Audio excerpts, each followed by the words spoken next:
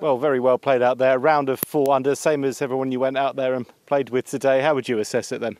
Yeah, it was pretty steady. I hit a lot of good shots, rarely missed the green. And then that helped me to obviously have the chance to hold some putts, which I did. So yeah, it was pretty steady.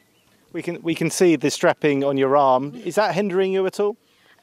I'd say it's getting a lot better. I was out for about 5 weeks, so it's tennis elbow and tendonitis. So I had to struggle with that for a little bit. I was kind of just trying to find my way back. I played Sweden and London, which was the first few events. So this is probably the first round where I feel like my game is slowly coming back. And obviously you're sort of English and German, but this really is your home event. So how has it been playing at home? Obviously it's always nice, I guess, playing at home. Yeah, no, I love it.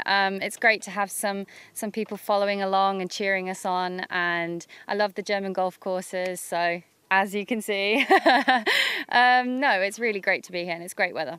Well done, great start. Thank you.